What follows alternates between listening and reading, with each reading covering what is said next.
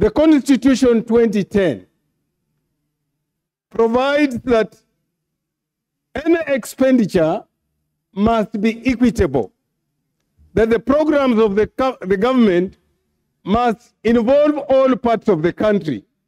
When I look at the money that is going to fund infrastructure, it is going to fund infrastructure in particular sections of the country at the expense of the others. The question I keep on asking, are these people paying tax or not? The third point, Mr. Speaker, on this budget is in the energy sector. Mr. Speaker, I come from a constituency where 37 educational institutions are not provided with electricity, despite the fact that this House passed a motion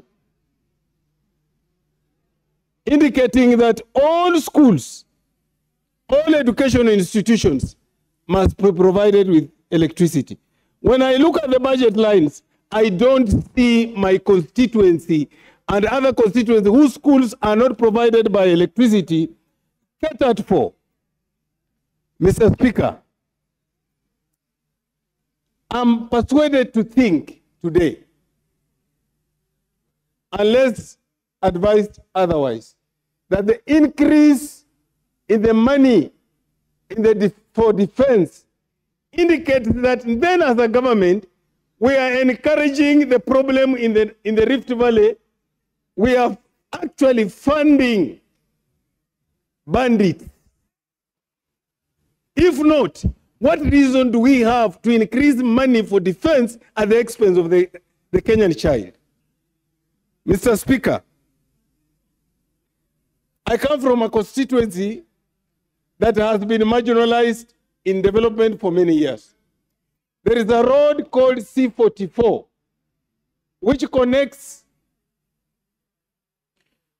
5 counties: Uasin Gishu, Kakamega, Bungoma, Trans Nzoia, and partly Nandi.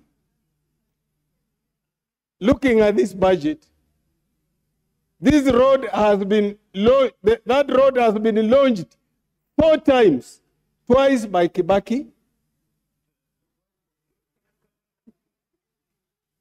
twice by the Jubilee government, and even the current president, when he was the deputy president, he came to launch the road at Panpepa.